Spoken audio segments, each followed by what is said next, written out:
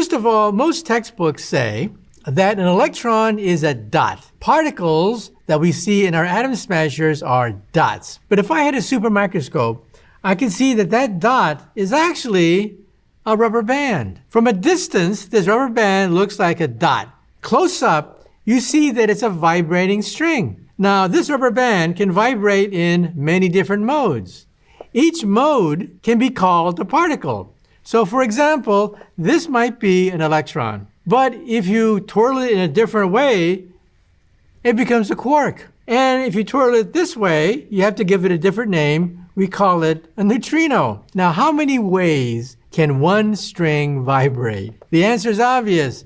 An infinite number of vibrations on the same string. And so we think that all the subatomic particles of the universe, the quarks, the neutrinos, the mesons, the protons and neutrons, there's a galaxy of these particles. They're nothing but musical notes on a tiny rubber band. A rubber band so small that it looks like a dot. So what is physics that we had to struggle with in high school? Physics is the harmonies of vibrating strings. Physics tells us how these vibrations move. What is chemistry? Chemistry is when these strings bump into each other and form molecules.